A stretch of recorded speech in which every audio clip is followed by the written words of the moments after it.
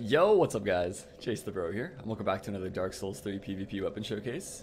Today we're going to be taking a look at the Gotthard Twinswords. Probably one of the best straight swords in its class. I haven't used a straight sword in a while for the arena, so I thought I'd just start whittling down all of the straight swords as well. The Gotthards have the longest range, I believe, out of all the straight swords.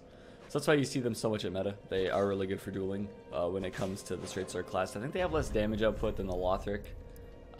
Yeah, by I mean a decent amount, 40, but the little extra range, I guess, is a little bit more important when it comes to hitting your opponent at optimal distance. So we got that in the books. Here's the build for you guys. It's a Dark Chaos build.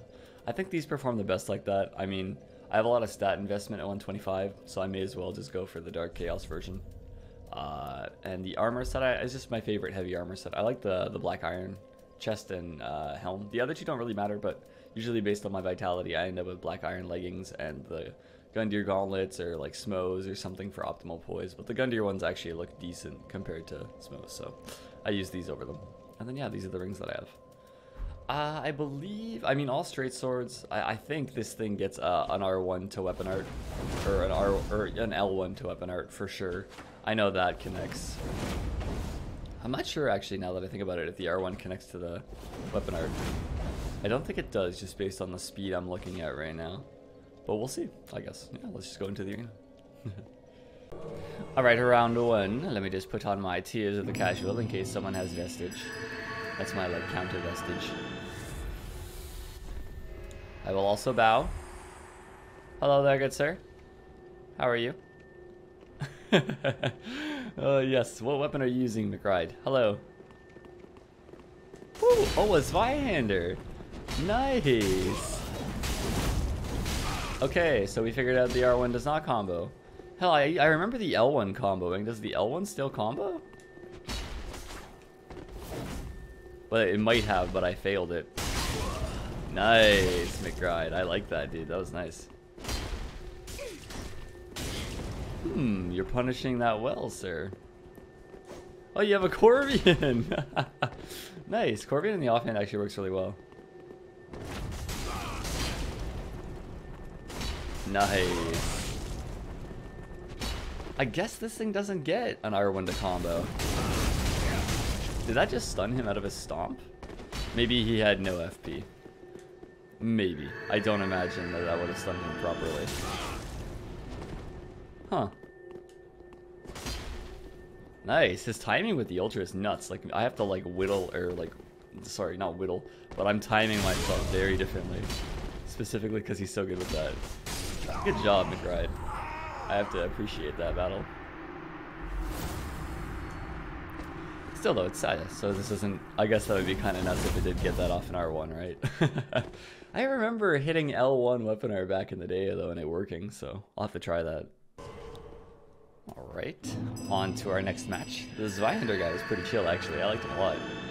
Oh god. The Edge. Hello there, sir. Kronos. Are you using the Warden Twin Blades? That's funny. Because I uploaded a video on this day of the Warden Twin Blades.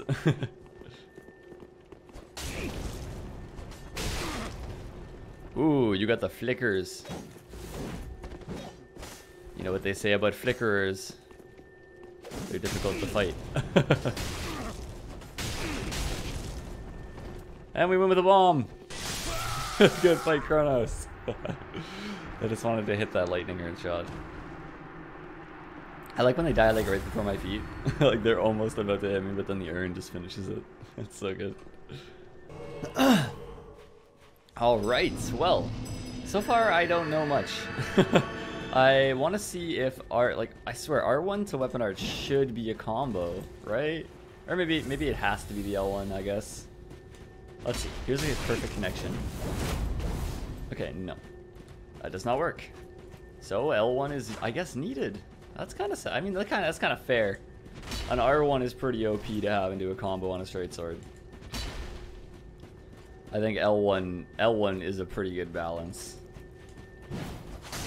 Didn't even mean to running attack there. That was interesting. Woo.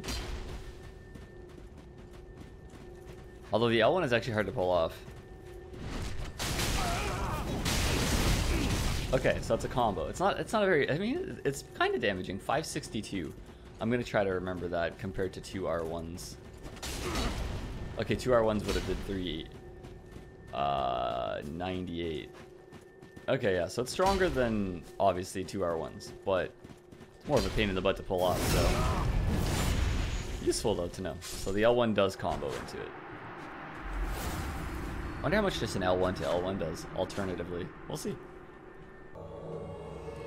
Okay, so we've confirmed that L1 works. I don't know what other combos this thing could possibly have. Probably not too many, I mean. I'll try to use this dual-wielding moveset more, though, just cuz. Oh, you have Vestige. You're just the type that I prepare for with my tears of denial. Okay, you know what? That wasn't too bad. I think one of my attacks missed, but 554, I actually think that the dual-wield attack will do more. I mean, you're not helping me out right now, sir. Yeah, no. That was, okay, hard to say. God damn it. Good fight, though, sir. Okay, straight sword scythe. That's interesting. Hello there, sir. Or wait, is that a straight sword or is that a great sword? No, that's a great sword. It's gotta be a great sword. Yeah. Or no. Yeah. It looks so weird in the offhand. Garrett, nice move, man. I wasn't expecting that running attack to reach me, to be honest. Alright, so thinking about combos. I mean, this guy's just gonna keep running attacking with a scythe, obviously. It's a great opener. Has ridiculous range. Gonna follow up with it? Yeah. Alright. That's actually a good mix, not gonna lie. I don't know if I'd have the scythe in the right hand. I guess he likes the scythe running attack more. That makes sense. I don't think I'm gonna hit this guy with an L1. That's a pretty easy thing to dodge, and his spacing is pretty on point. The running attack on that scythe is nuts. Not the two-handed one, though. The two-handed one is actually worse, alternatively. We're kind of both chipping away at each other. Not sure what's making more ground right now. Oh, that was actually interesting. I liked that. He didn't even go for a panic roll. He went for a trade. But, I mean, it was a very bad trade in his favor. It was a fully charged R2, so. Good fight, Garrett. I don't normally use the rolling L1, but you had your spacing on point with that build, dude. Good job. Alright, I think we've pretty much adjusted all the combos this thing has then. It's got the L1 to weapon art. I still don't know if it's more damaging than 2 L1s. I'm gonna try right here. Oh, rude. Bro, it's been a bow. Yeah, you better bow with the Lorian's helm on. You better do it some honor. Oh, that's cute. It looks like me. Let's see. So I guess this guy, L1 weapon art is 471. Okay. I mean 478. I'm obviously blind. My bad. Ah, man. I hate when this is just enough latency for me to not punish a whiffed R1. Yeah, it's really difficult. So what was it? 478. He's like gliding as he swings. I think he's gonna parry eventually, but I think the first swing is missing because 180 from the beginning of the L1 doesn't make sense. So I'm gonna go ahead and say that it was probably 360, and then that would make sense, right? Yeah. Okay. So I think the 2 L1s is actually stronger if you can pull it off. Good fight, sir. I think. Because if the second part of the L1 is 180, and then just the 2 other things made it become 450, math, then each one should be doing 270, I'm gonna say. So 540. So yeah, it would have been stronger, I think. Okay. Alright, good sir. Hello? Oh hey, it's the dude. The dude with the scythes, I think, that we fought. Well, the scythe greatsword mix-up, whatever his name was. I'm blanking. His name is Garrett. Ah, dude, you look like the type to be really good with that. I have to hand that to you. I don't know how I'm gonna handle this with the straight sword. I have to have like the most perfect timing you've ever seen an attack between the shield and the sword. It's a good thing I have that. Nice, nice. Oh, I have that on? Okay, wrong ring, but okay. That's actually one of the best straight sword counters, I would say. Because if you trade with the R1, it's pretty useful. It has good trades. Like that. And then it kind of pseudo combos. If you don't roll right. I'm used to getting hit with that jump attack now. I fought, I think, 2 decent dudes in the arena who used that, so.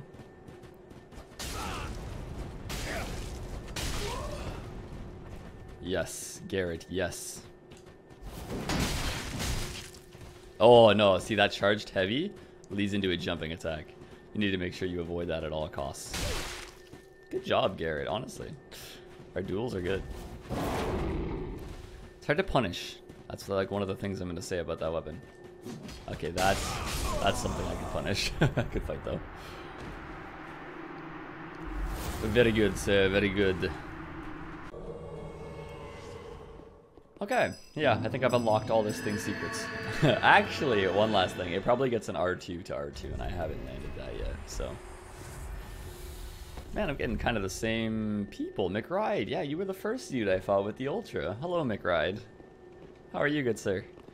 I don't think I'll get a charged heavy on him. Sadly. I could try, though. Okay, I lied. I timed it. Oh, that's also sad. R1 doesn't combo into an L1. I mean, most dual-wielding weapons get that, right?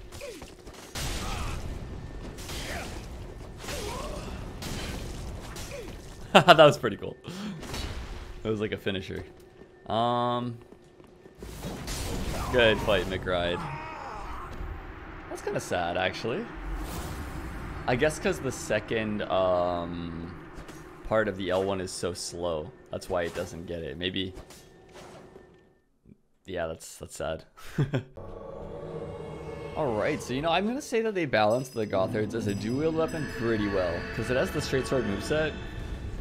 And yet you can't exactly punish that hard with it like you can with the other dual-wielding weapons.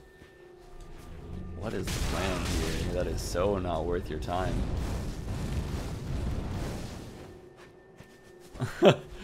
Yeah, so R1 to L1 I guess doesn't combo. Okay, that's interesting. I guess nothing off the R1 does.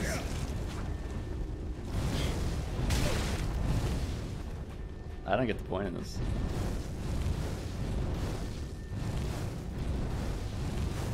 Just trying to wait out the clock, like.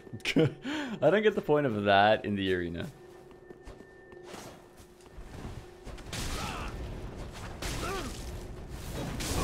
Good fight, sir. Good fight, too. Whew. Oh, here we go. What the fuck? It's like me and that host are wearing almost the exact same armor. Hello, boys. Hello. How are you? What are the names here? Godoy? Godoy. Godoy and Mr. Mallet Man, Videsk. Ow, Godoy, that was rude. This guy's just getting too up in them. I almost feel bad. I mean, this is a pretty easy weapon to backstab. I'm loving it. Ba-da-ba-ba-ba. He's dead. No, why we... Namrud. You were in the wrong place at the wrong time, Namrud. I dig this though. I like the battles that we got going on here. Didn't think that would hit me. I always forget how bad the Onyx Blade's range is. I mean, how good it is. Oh god, did he hit me with that? Kiyo, Kiyo. Kiyo. Good job, brother. Good job. Ow. One flamey boy comes in here. Good fight, boys. Just throwing vestige. GG. Alright guys, those are all the battles that I have for you with the Gotthard Twinswords. I hope you guys enjoyed the showcase. Here's the build again if you do want to check it out. I always use my Chaos and Dark builds differently depending on what weapons I plan to have in my inventory, but I usually have 18 decks, and my strength is where it changes. Like either I'm gonna be wielding some heavier chaos weapons, like sometimes I'll use like the Cathedral Knight and I'll have to change up my build a bit, or I'll have more of this one, which is just like lighter weaponry. The Astora is a pretty light ultra great sword too, so yeah. But yeah, for the Gothards this worked well. And until a next weapon showcase, I will see you guys next time. Have fun. Enjoy your day. Goodbye.